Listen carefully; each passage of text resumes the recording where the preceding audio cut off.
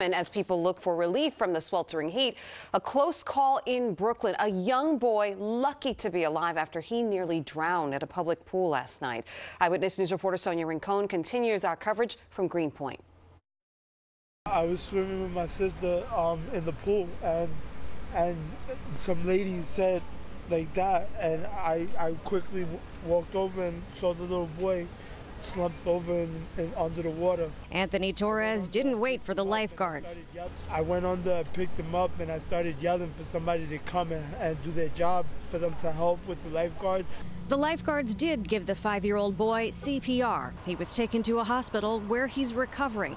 Torres says he's glad he could help and he'd do it again, but it left him shaken. It's traumatic.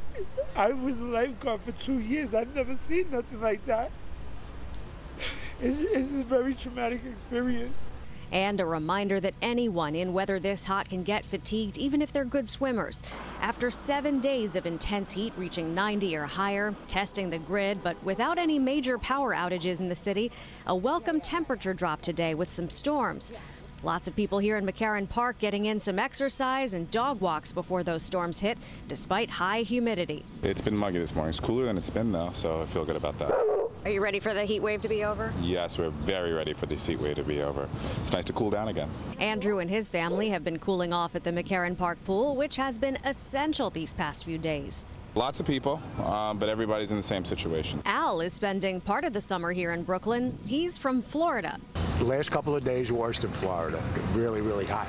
The pool will be open for relief from the heat today, at least until the storms move through. And though tragedy was averted here, this heat wave has been deadly in the city. A Queens resident in their 70s died of hyperthermia at home over the weekend.